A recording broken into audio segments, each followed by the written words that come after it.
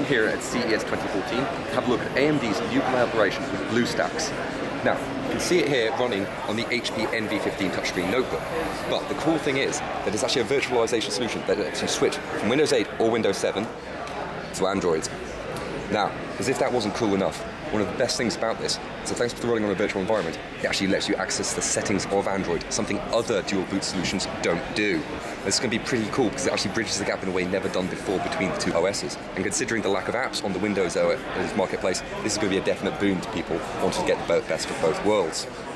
Now, there's no word when the device is going to actually be shipped on devices, but from what we've seen so far, it's pretty cool.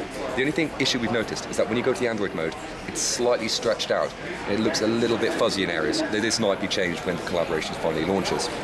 I'm Alastair Stevenson, thanks for watching.